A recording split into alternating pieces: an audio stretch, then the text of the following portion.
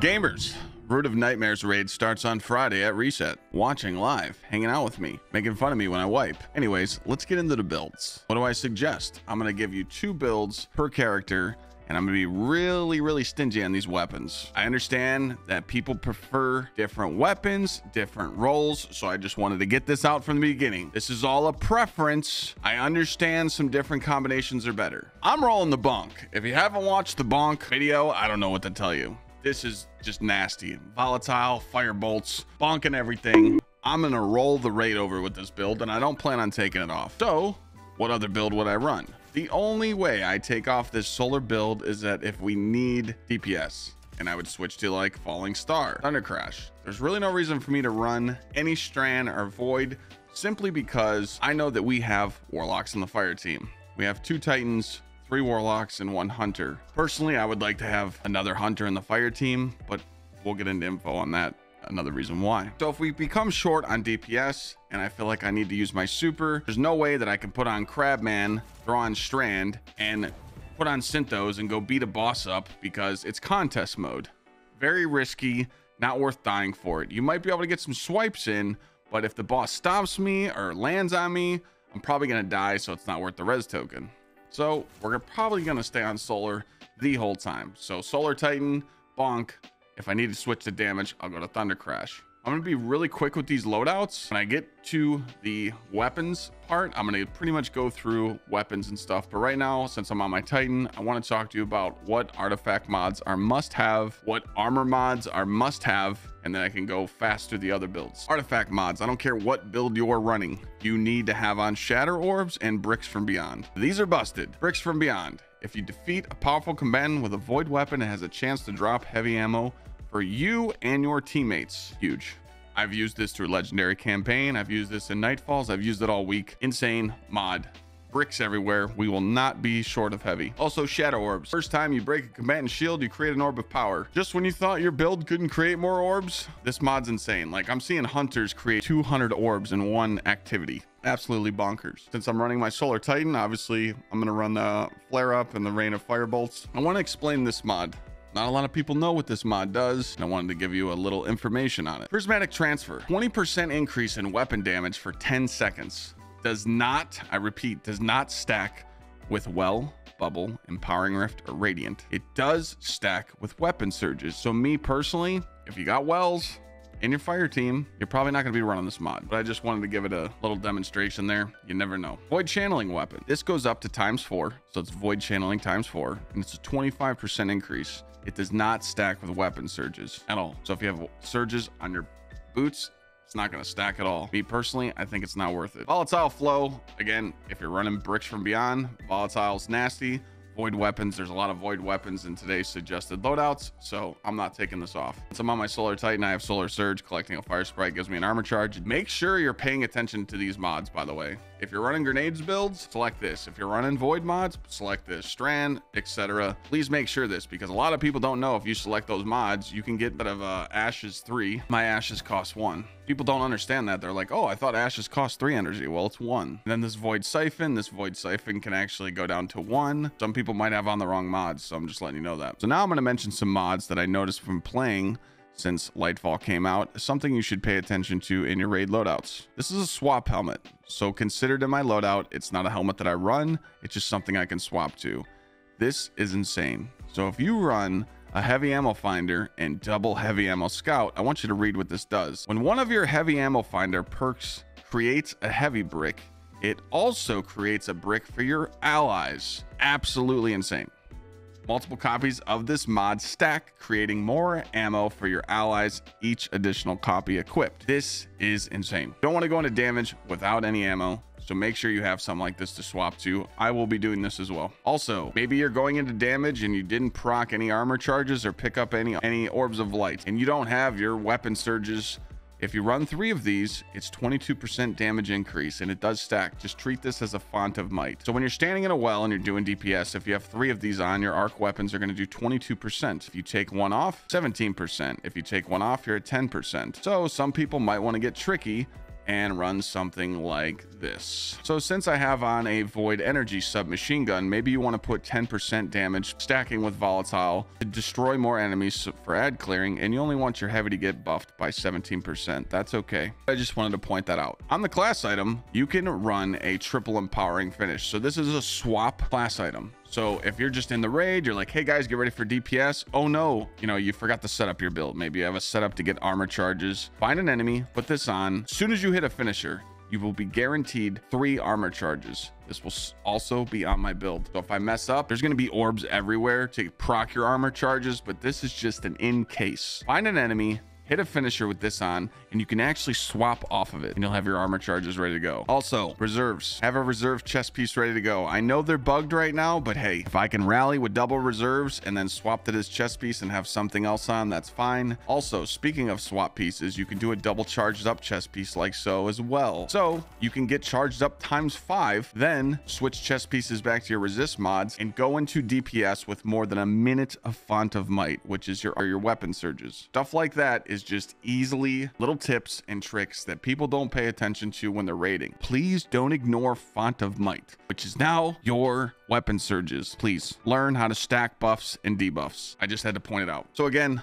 my whole build, what I'm running on my Titan, is already a video separated itself. The bonk build is the master. I don't need to go into all my mods and what I'm using and why. I just wanted to show you what I was going to be running and mention those important mods. If we need DPS, I'm going to be going to an arc, chest piece, falling star, striker, basic stuff. I'm probably not going to throw on Heart of Inmost Light and swap last second, only if I need to, depending on the difficulty of the raid. Warlocks, you're up. Again, ignore the weapons. I haven't got to the weapons section of this. Me personally, though, I just talked with chat before I recorded this video. You're throwing on a Warlock if you're not running Starfire Protocol. Again, another video of this build on my YouTube. You get your well in less than 30 seconds. Your Starfire Protocol nades actually heal you. All you have to do is run ashes on assets, throw nades, do damage in your well and your empowering rifts, and you're a goddamn solar god. So I came up with the decision to have a Warlock never, ever, ever take off this build. There's no reason to take off this build the whole raid. Now, if we're in a situation where it's like a Ralk fight and you're like, hey man, we need DPS for final stand, you got options. Shadebinder with the new exotic gauntlets are absolutely insane. This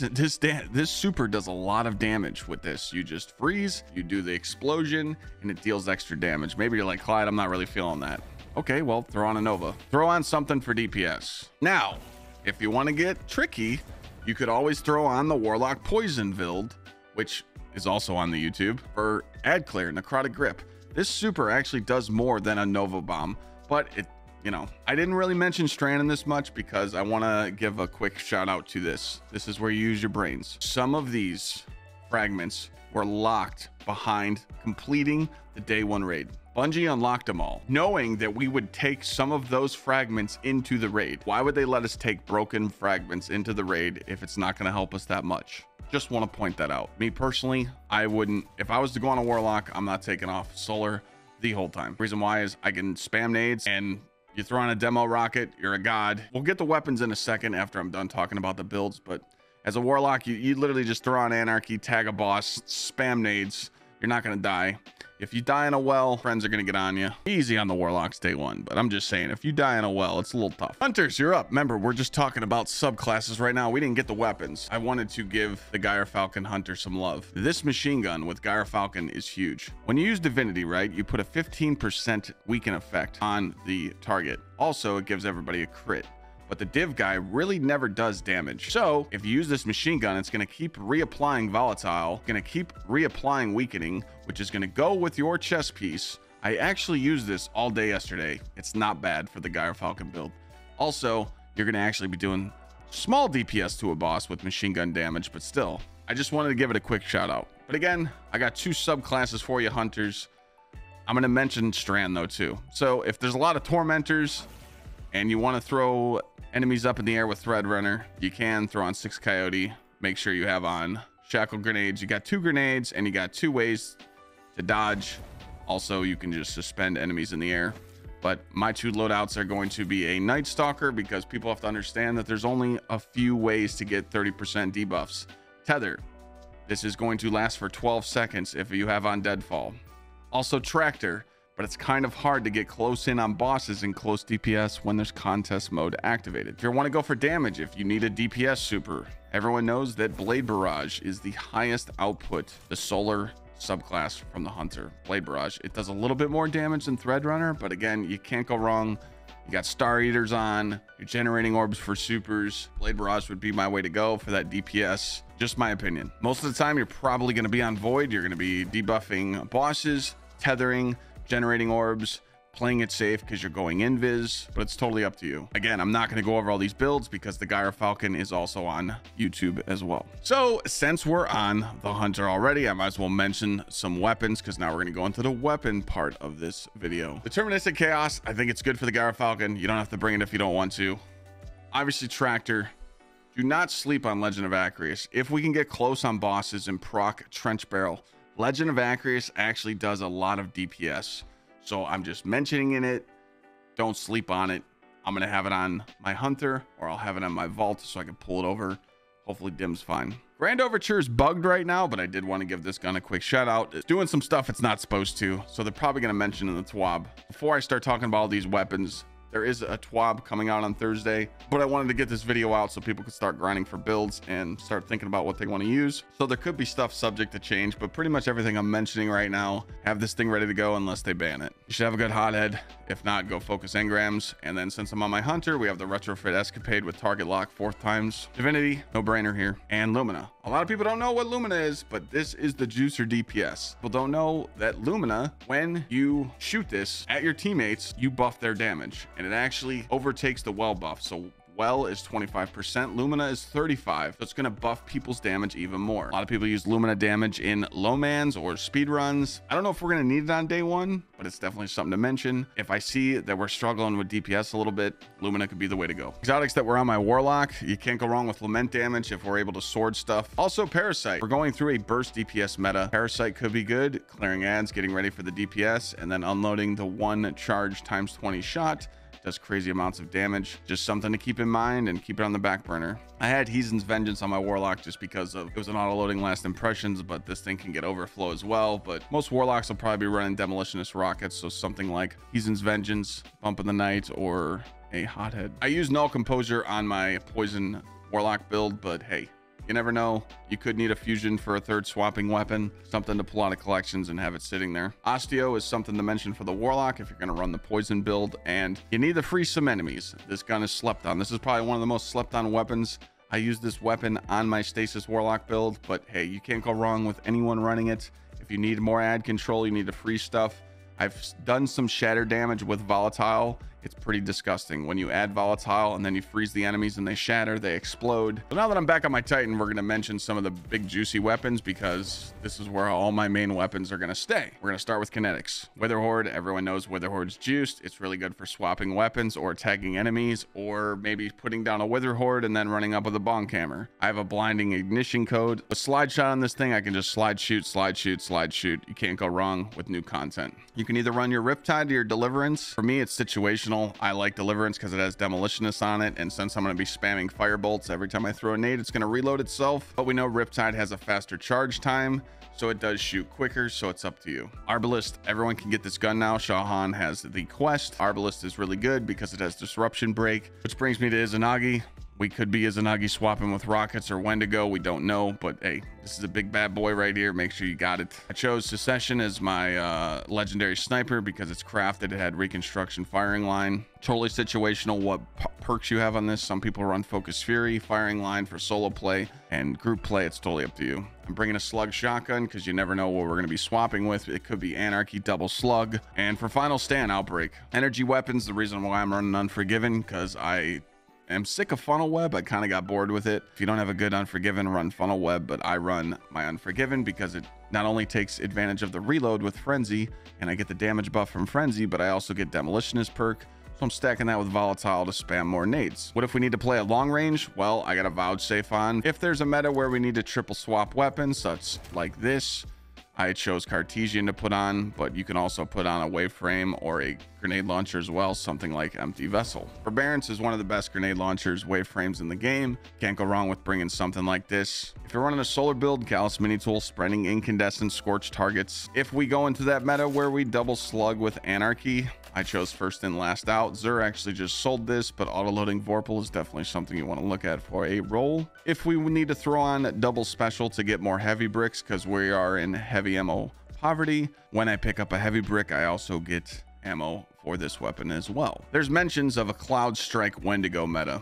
This thing's absolutely nuts. I actually have to finish this catalyst before Friday. It gives it triple tap, but again, it is good DPS. Swapping Cloud Strike after you fire a full magazine and switching to a Wendigo with auto loading is absolutely not bad DPS. So now we're gonna go down to the heavies. We have Wendigo. Obviously, if you don't have one, you can go if you don't have a Wendigo, you can go to Zavala and focus it. Also, if you don't want to do that, you can actually just buy the Regnant out of collections over and over until you get auto loading explosive spike as well. There's a lot of copium with this weapon. Everyone says Two-Tailed Fox does the most damage. Well, from what I've seen, it's just like another chill clip rocket launcher. Someone in the fire team can use this. If one person uses it, it buffs their damage. Galley, enough said. Gallahorn breaks the game. It buffs all the rockets. You never know, I might have to be on buffs, so I might have to throw on Gallahorn for my team. I'm prepared for that. I'm going to be bringing this hothead in. This is the one I'm actually going to be using. I have impact casing, field prep with explosive light. I feel like if I need an auto-loading explosive light, I can pull that out of collections, but having 10 rockets with this is insane because I have field prep, and when I rally, I'll have double arc reserves on, so I will have 10 rockets. I'm ready to roll with that. Bringing the other half sword because everyone knows there's jump puzzles, so if you're not throwing on Strand to grapple jump puzzles, I'm just going to throw on this sword and throw on line rampants and sword fly across the jump puzzle. Anarchy, enough said. Just got a 20% damage buff this season. It's going to work well for every build. Consistent damage, especially the warlocks. Sleeper's doing a lot of DPS as well. I've seen some videos of Sleeper absolutely melting bosses. I'll be bringing this for DPS. Xenophage, this is for people that want to work on ad clear, buff with your solar damage as well. And if someone has div on, you can actually get a higher crit bonus now because Xenophage damage did get changed where some of it does do crit damage. I know there's going to be some tormentors, so if I don't have a machine gun on, Cataclysmic will do the job with bait and switch. Machine gun and a linear could be really good for tormentors, and that's up to you. Gamers, hopefully all this information, if you made it all the way to the end, I know I was talking a lot. I hope you guys enjoyed it. I just wanted to give you a quick loadout and suggestions of what I would run on each class, which weapons, why, go over some mods. Have fun day one. Remember, it's okay if you don't finish. Not really. Tell your teammates to don't quit in the end. I'm worried about that, and I just wanted to say this. People are going to be like, hey, it's okay, we got all weekend. No, you don't. You get it done day one and you say, Clyde, thanks for showing me the guide. Me and my team smoked it. Don't forget to sub. See you next time.